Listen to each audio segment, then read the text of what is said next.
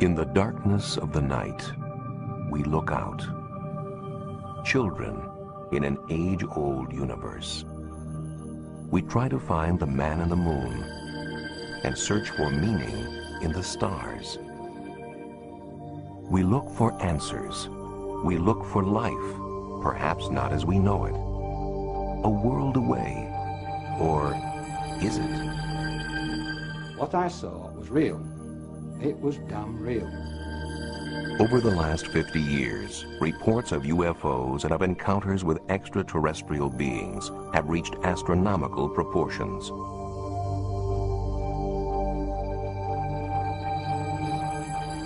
Can these reports be explained as hoaxes? It was quite easy to reproduce these pictures. As natural phenomena? Are secret military craft being confused with UFOs? I've seen a silver flying dome in the sky that was unidentifiable. Are these sightings all in our minds? Or is there intelligent life beyond us? And are aliens closer than we think?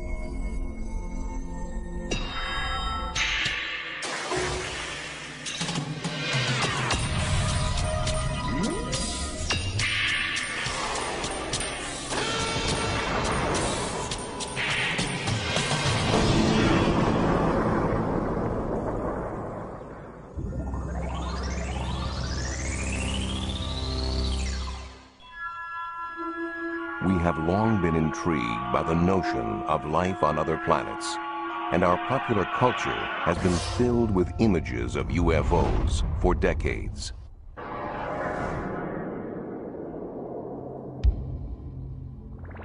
But the first widespread documented sightings of UFOs in the real world came in the closing months of World War II.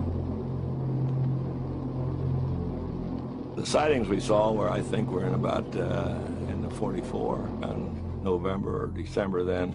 We'd see these balls of light that would fly off the wings of our airplane. The one I saw was like a white light. A lot of the other people reporting in it saw red lights, and some of them would see some green lights, and some of them reported that they would try to chase one while they never could catch it. We would turn into it, and it would turn with us. And we'd turn away from it, and it would still turn with us. And I put my gun sights on, trying to get on it, but I never could. We flew the British Mosquito, which was capable of 450 knots, and we opened it up a number of times and tried to close with it, and we never came anywhere close to it. The pilots dubbed these unidentified flying objects Foo Fighters, but still don't know if they were German secret weapons, optical illusions, or something else entirely. I think the book is open on whether it was imagination, hallucination, or really extraterrestrial or German ground-controlled object, but I haven't seen anything in 50 years that changed the perception of what they were other than unidentified flying objects.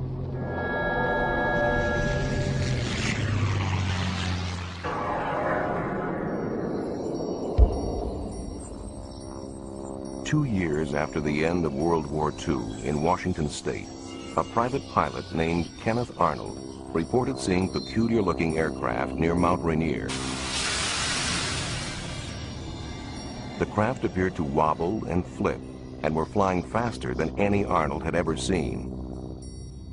Word of this sighting was spread by the press, and the term flying saucers was coined.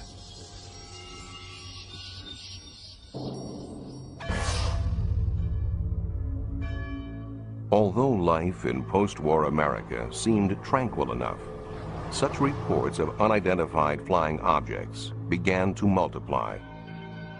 Were these UFOs Soviet reconnaissance planes? Could this explain their apparent presence around U.S. military bases? Fear began to emerge. Atomic secrets could be at risk. National security at stake.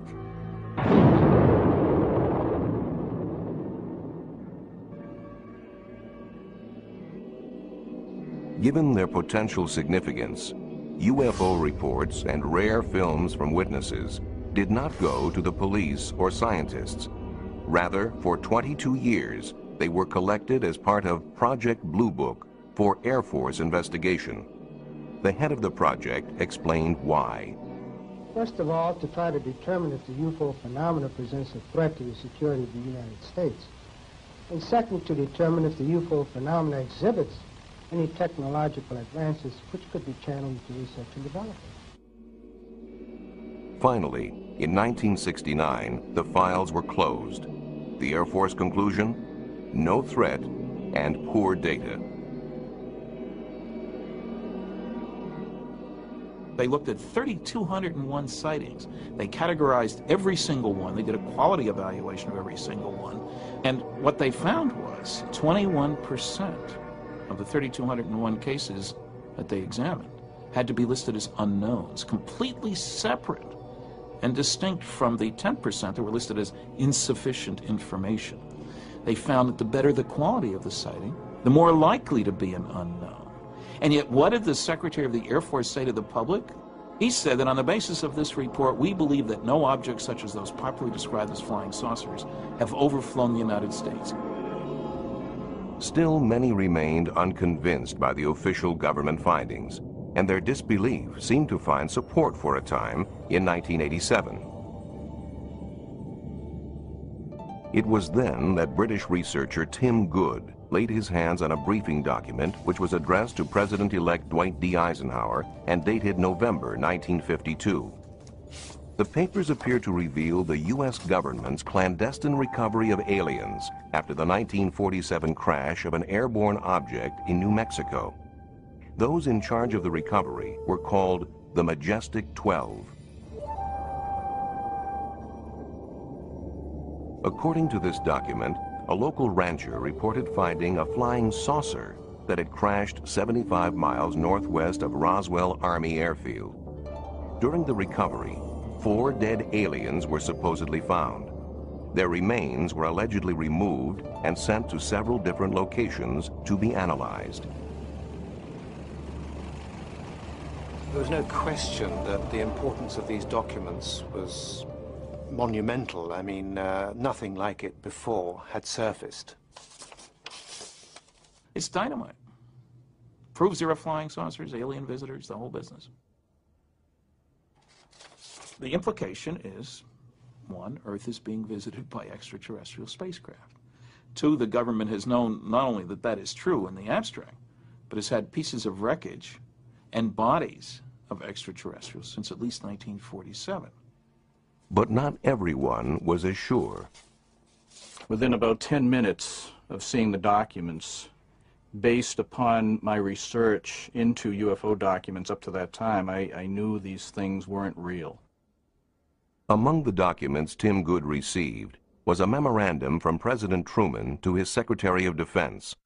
Critics claim that his signature is identical to that on another document, a problem for document analysts. Now, anyone familiar with forensic document analysis knows that a person signing their name never signs it twice in the exact same way. And that suggested to us that the signature from the later genuine non-UFO document was cut out by the forger and pasted onto this false executive order to lend an air of authenticity to it.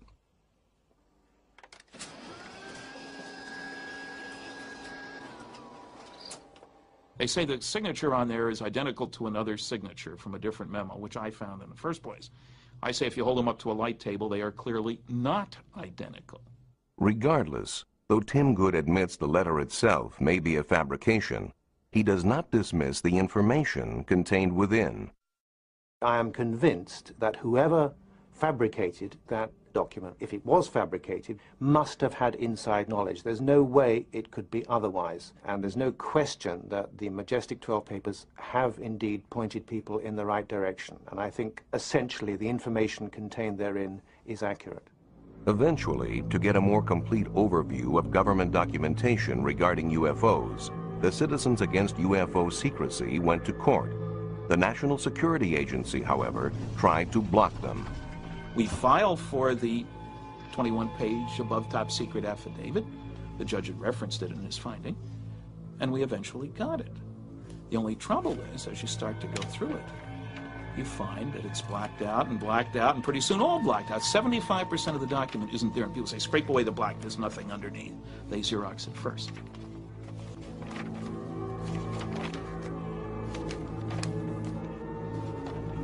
The cover-up alone is proven by the released documents, released by agencies such as the FBI, who denied any involvement in UFO research until the Freedom of Information Act showed that they'd been lying. They released 1,100 pages of documents. CIA denied any interest in the subject. Suddenly we have now, I would think, thousands of pages of UFO-related information dating back to the 1940s, which quite clearly indicates that there has been a cover-up. Certainly, the private Center for UFO Studies thinks there is validity to UFO work. Over 100,000 cases are archived there. I am convinced by over 20 years of work in this field that there is a mysterious phenomenon occurring that is being neglected by science, not by the public, but by science. And it's to science's detriment that it's doing so. Still, in other parts of the world, some scientific studies are being done on UFOs.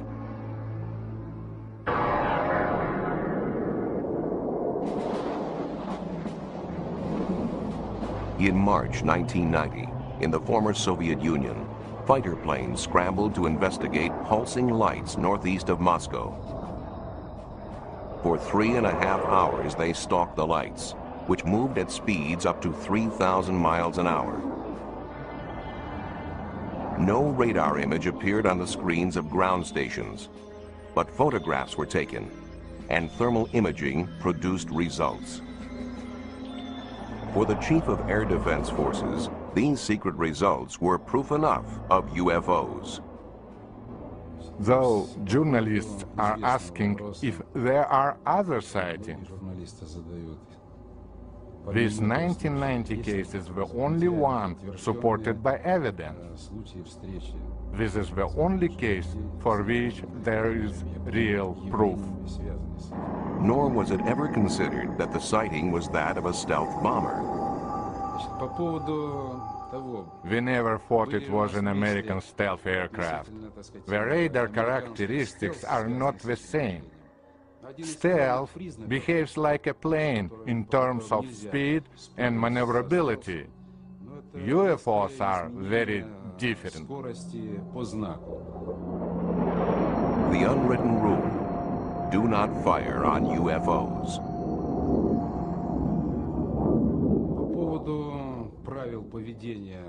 As far as official instructions are concerned, we in air defense have certain unwritten rules that mean we do not fire at UFOs.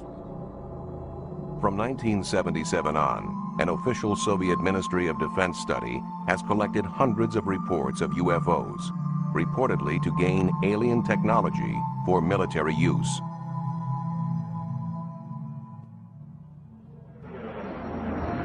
Their files list many cases. In one case, a pilot reported finding a light closing in on him, at which point his aircraft went into rapid descent. Though he landed safely, there was damage to the left wing.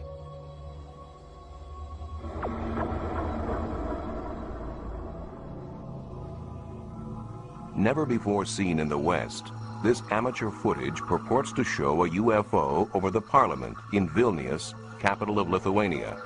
The craft hovers noiselessly, appearing to land.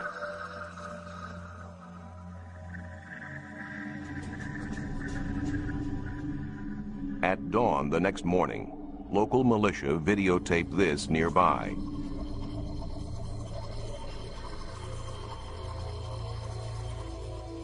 Enhanced, the night visitor looks like this. It moves unlike a normal helicopter or plane.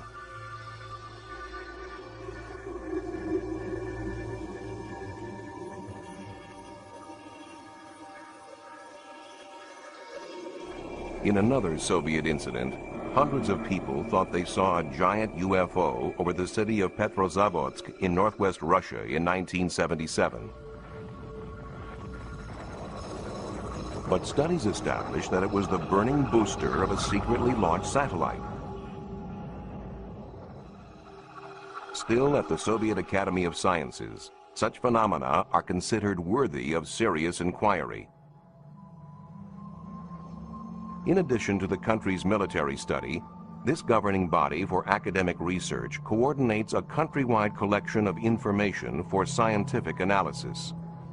Here, the Central Committee for the Study of UFOs gathers data from 10 other scientific academies. I would like to say a few words about our methods. For some sightings, we carry out investigations in the field. A sighting here has resulted in 12 years of research.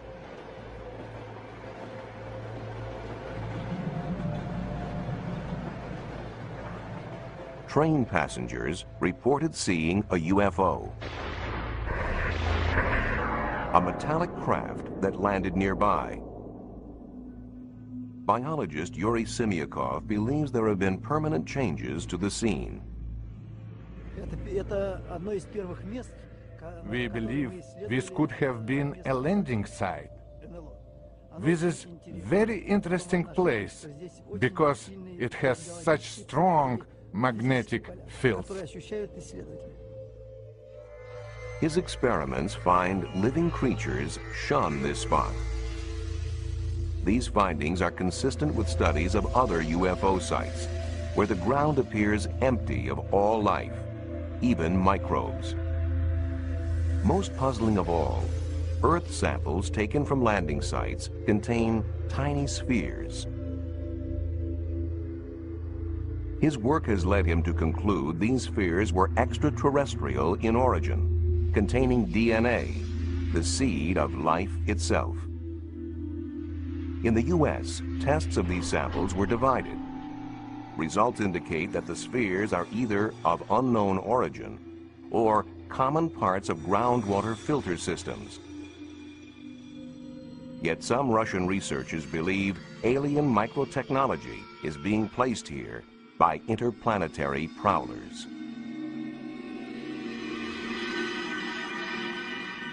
Given worldwide interest, researchers have attempted to classify reports of UFO sightings and encounters with extraterrestrials.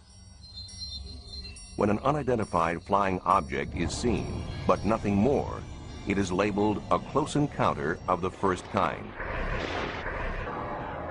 Where traces are left, it becomes the second kind. Then there are close encounters of the third kind, where people report observing aliens.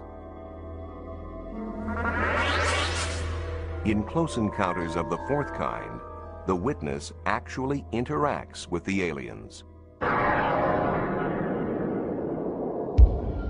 In November 1980, in Todmorden, England, an experienced police officer, Alan Godfrey, was on night patrol when he saw an object he could not identify. I was on a 10-6 night duty, so I decided that I would go up to this local council estate.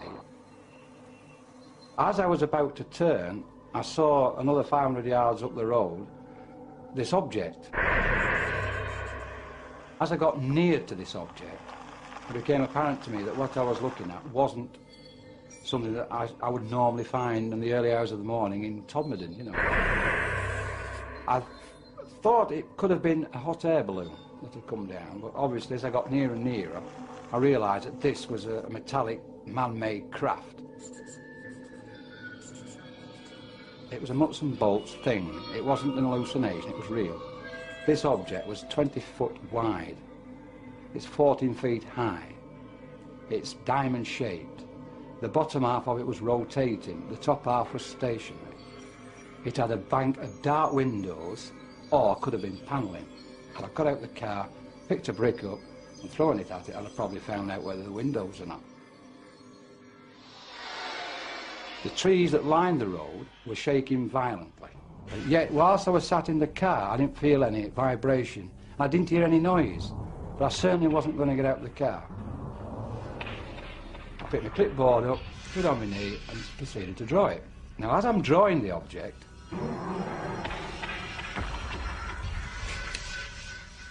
I'm suddenly at the other side of it, driving a police car. And the object had gone. Gone too was a period of time. After hypnotic regression, the officer remembered more. There's a total blackness. Then there's a feeling of floating, as though either me on my own or the vehicle, whatever, is floating. Then I wake up in a room. Now in this room, there's a very tall humanoid, for want of a better word. He's about 6 foot to 6'6", very tall, thin, with a beard. He had a skull cap on and he had this white gown on. What happens then is, I'm asked to get on this bed. Now, the questions asked to me then is, how did he, he wants to get over? Because I said, his mouth's not moving, he's not talking, it's just, he wants me to get on the bed. Obviously, whatever it was having some sort of influence over my thoughts. Yet, I did feel at ease with him. I felt comfortable with him. I got the impression that I'd met him before. I wasn't in fear of him or anything like that. I didn't feel in any danger. So I'm on the bed, and then these horrible little things come.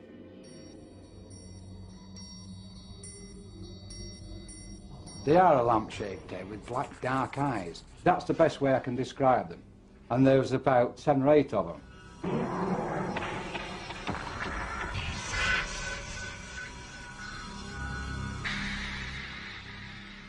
Officers nearby said they saw a light in the sky, and Alan Godfrey insists his encounter was genuine.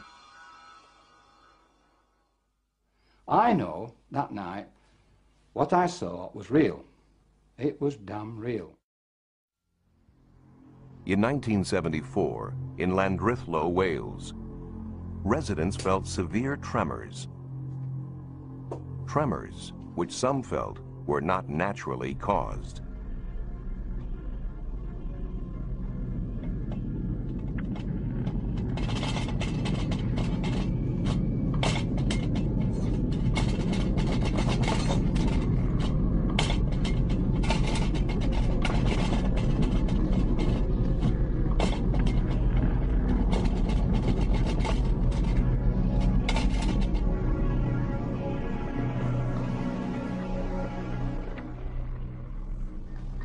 I have no idea what had happened. I don't think it was an earthquake somehow. I still think it wasn't an earthquake. John Roberts wasn't the only one shaken that day. Hugh Edwards thought he saw a flying saucer. I saw this object come in along the mountain with the size of a bus, really. Right in the middle, on two ends. Came across the mountain towards the road there. As it went over there, it dipped, and I thought it was going to crash. It dipped out of sight into the valley. Well, I'd heard so much about flying saucers, and I thought, well, this is it. And the only sound I heard of it, like a shh, going through the air. I was very surprised to see it, really.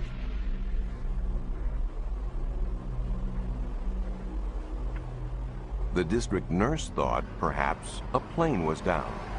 I thought there might be an air crash.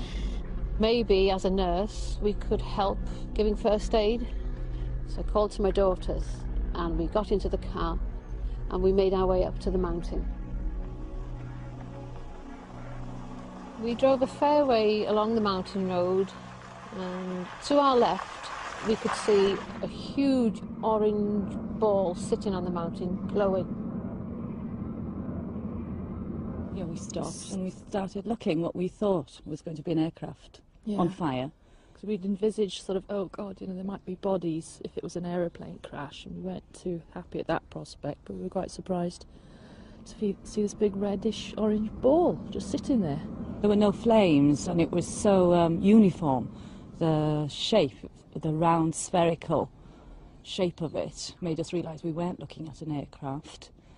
There were no flames jumping, but it was pulsating, this red-orange object that we saw. And we could see little lights, like fairy lights, coming towards the object in a zigzag pattern, and we assumed at that time possibly there was someone going to see what was what. With hindsight, we realised that a search party couldn't have got there, located it and got there in the time it had taken us to go from the village up to the mounting. Yeah. No one could have organised themselves to get to the object that we saw. Since no search party went out that night, nothing was ever found at the scene. But astronomer Ron Madison has proposed that what the villagers saw that night was a meteorite or fireball, and that it coincided with an earthquake at a nearby fault. Thinking that that explosion might well have been due to an impacting piece of rock, our first reaction was to try to estimate the energy involved. And it seemed to us to be something that would correspond to an explosion of the size of about 600 tons of TNT. We got letters from as far apart as Penzance and Northern Ireland and Derby, all reporting seeing a bright light, maybe comparable with a half moon in brilliance, moving across the sky at the speed of an aircraft but with no sound, and trailing smoke, just like you would expect something on fire to be crashing. In the next few days, we were to realise, of course, that the village was not very far from the Bala Fault, which is active and has been moving steadily over thousands of years. And unbeknown to us at the time, originally, there had been on that evening a movement on the fault, and that is incontrovertible evidence. This was a coincidence. There were fireballs in the sky at the same time that there was a triggered movement along the Bala Fault.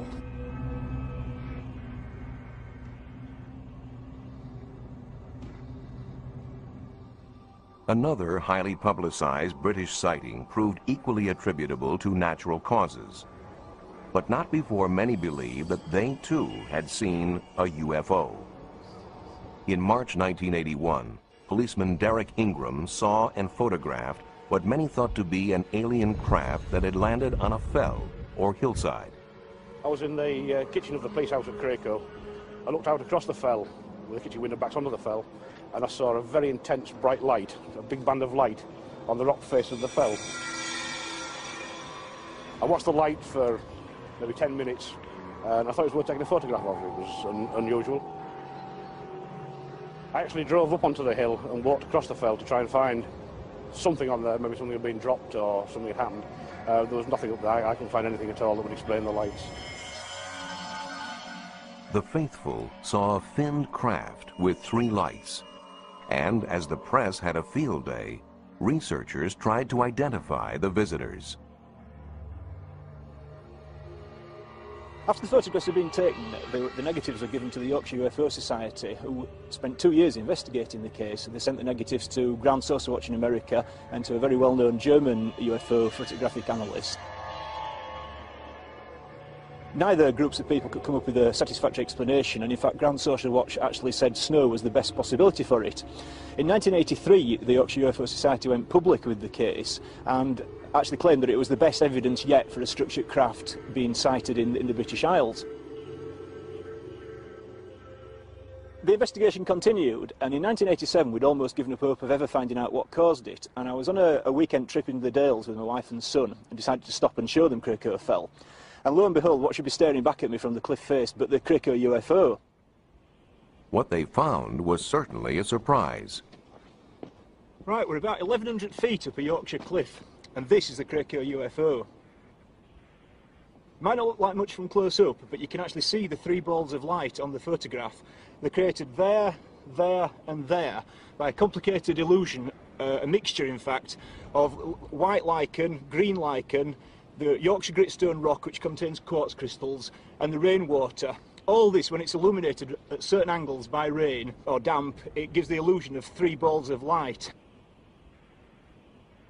Some days it can be very bright, some days it can be very dull. On the day in particular when Derek Ingram saw it, it was amazingly bright, and that's what created the feeling in him that he'd actually seen something totally unusual, even though he'd actually looked out of his window probably every day for the previous 2 years and not seen it.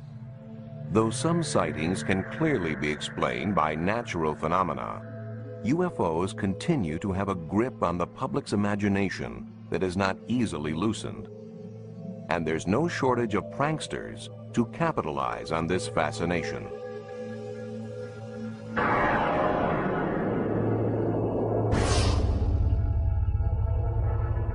In Gulf Breeze, Florida, in November of 1987, builder Ed Walters claims he took Polaroids of a UFO 3 times as big as a house. For him, it was just one of many such photo opportunities, near abductions and glimpses of aliens. Though he sold 2 books worth, Ed would not allow his photos to be included in this program.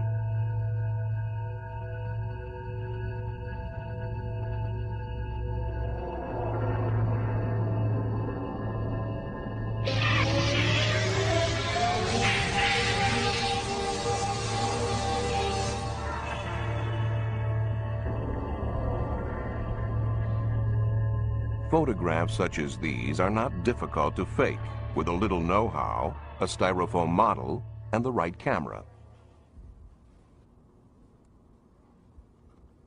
It was quite easy to reproduce these pictures. He took the majority of his early pictures, about 30 pictures, on a Polaroid 108 camera. It is very easy to double expose the film in that camera. If you don't pull the film out, you can press the button and expose that same piece of film again. You take a picture of the UFO model inside, you go outside, take a picture of the skyline, let the film develop. There you have your double exposure of a UFO flying in the sky. Still, Walters has his disciples, and photoanalyst Bruce Maccabee is one of them. A government research physicist, Maccabee is a believer in UFOs and is the author of many scientific papers on them. I have analyzed all the films and videos that have been taken by Ed Walters. I have studied most of the videos, I guess, that have been taken by other people down there. And it's just sitting there. As far as Ed's pictures and videos are concerned, it's my opinion that they are real. I've analyzed these very carefully, taking into account all the criticisms that have been leveled against them, and have found reasons to reject the criticisms. In baseball, you get 3 strikes and you're out. For Ed Walters, in this case, strike 1 was when a model was found in the attic of his former home. Strike 2 was when a young man named Tommy Smith came forward and claimed that he was an eyewitness to Ed Walters creating double-exposed UFO pictures. Strike 3 was when we went out and did photo experiments and were able to replicate many of these photos, especially the difficult photos like the UFO hovering over the road. So my conclusion is 3 strikes and you're out. We published the first pictures of the Gulf Breeze sightings back in November of 1987, and I was trying to figure out exactly how to present them, because I tried to run everything that happened locally in Gulf Breeze. When my folks came in, and I said, "You're not going to believe what we're getting ready to run in the paper this week." And I showed them the pictures, and they said, "That's what we saw." It was primarily because of the many other people in Gulf Breeze that witnessed the UFO, both the same night that Ed first got the pictures and many times after that, that the Sentinel continued to carry the story. I have had 3 other daylight sightings and over 100 sightings at night at Shoreline Park in Gulf Breeze. I witnessed over 170 sightings. These were red lights, red and white lights, over and around Gulf Breeze, Florida. I've seen a silver flying dome in the sky that was unidentifiable. Never seen anything like that before, and it was unexplainable. But just across the bay from Gulf Breeze is the Pensacola Naval Air Base. One explanation that occurs to locals is that some of the sightings are illegal pranks by naval personnel at the base.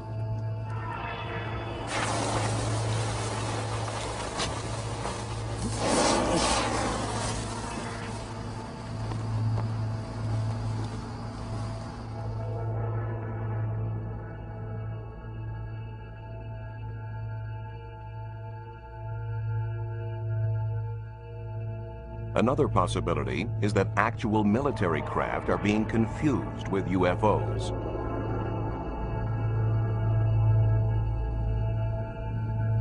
For instance, would most people recognize UAVs, uninhabited aerial vehicles, designed for stealthy reconnaissance and secret observation?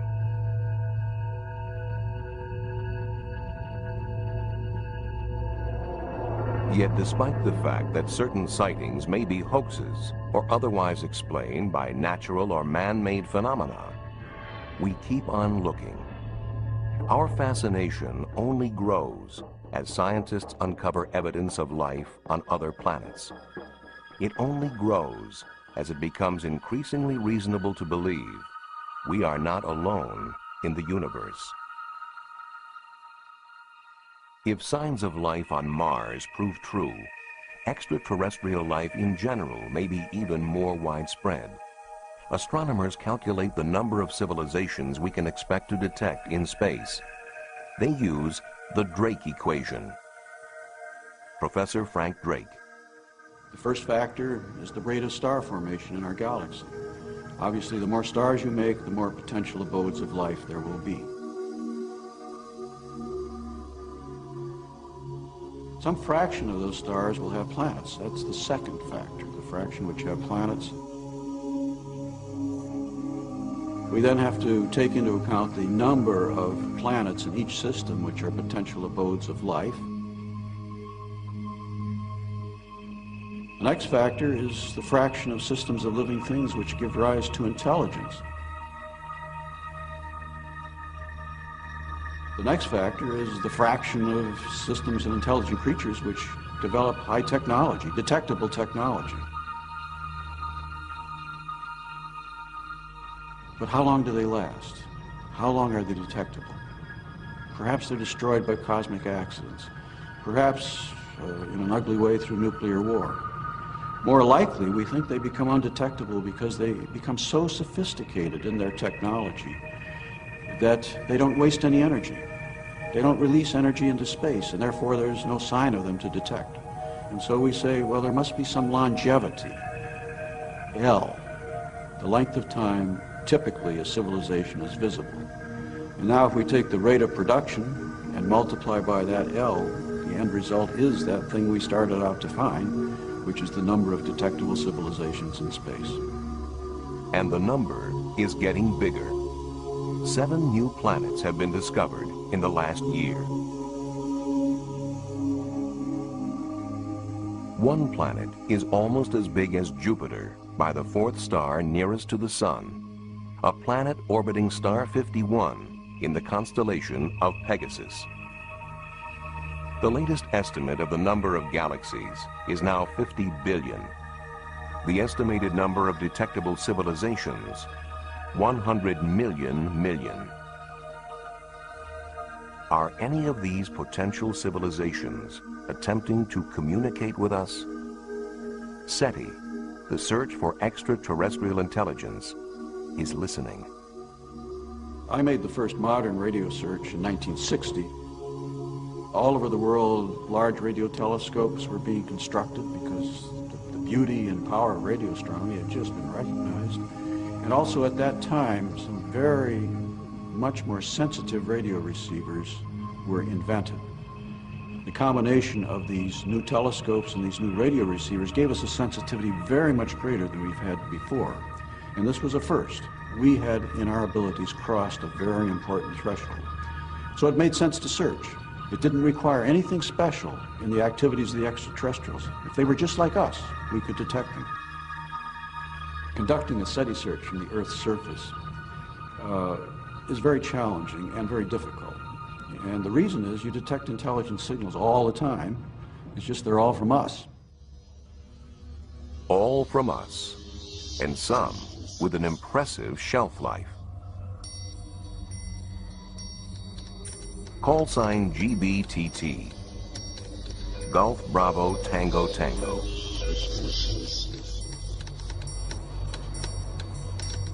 Over 30 years after it was first sent, a coded wartime signal intended for the Queen Mary was received by its successor, the QE-2.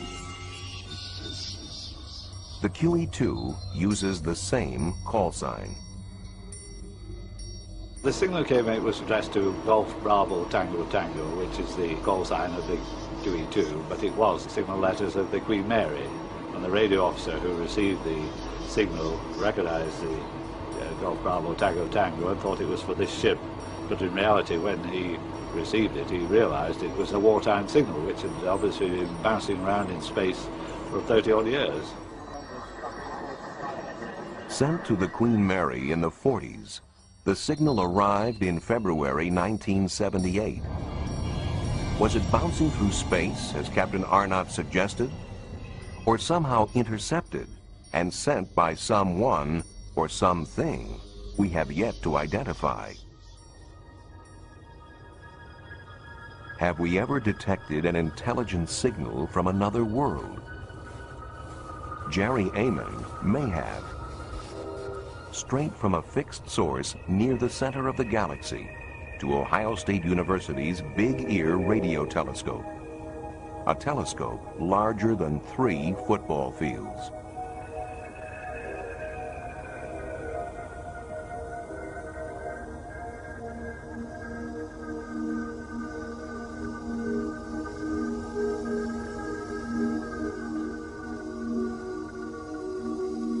We had started a data run on August 15th, 1977 that lasted for about 3 days.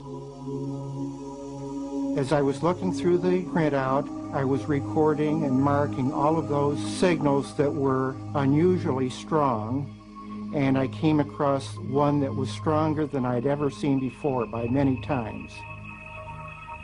And I was so astonished that I wrote the word "wow!" exclamation point over in the margin without even thinking.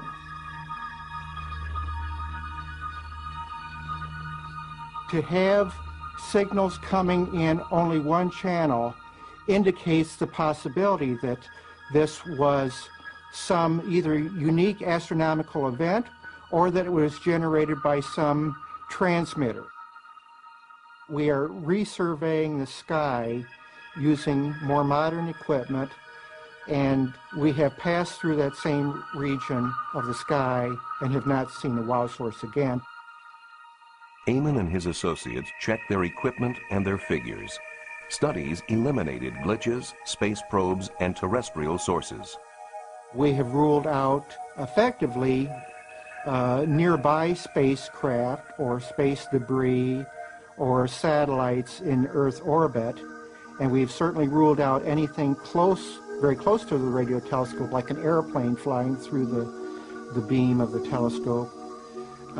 We have not ruled out the possibility that this is actually a signal from extraterrestrial intelligence. The transmission of a signal is one thing. But are there ways to travel these vast distances of space? If you imagine this balloon is our universe, we live in 3 dimensions in the surface of the balloon. And it has been suggested that there may be what are called wormholes, that, if you like, sort of run across the balloon from one side to the other, or connecting points, which would allow us to travel from one side of the balloon via a shortcut to the other side of the balloon. Imagine that this sheet of paper is our universe and we're at point A and we want to go to point B. Normally we would have to travel through from A to B through the universe. What would be nice, of course, would be if we could find some way of bending the universe in another dimension to bring those 2 points together and then step across the gap. And that's a sort of space warp, if you like, warping the universe to bring those points closer together. As yet, the answer remains theoretical. For now, we are limited to sending craft into nearby space to gather information, capture images, and measure conditions. Could others be doing that too? With that question, we return to our fascination with something larger, something other. We return to our fascination as we continue to face the sky, looking, listening, and longing.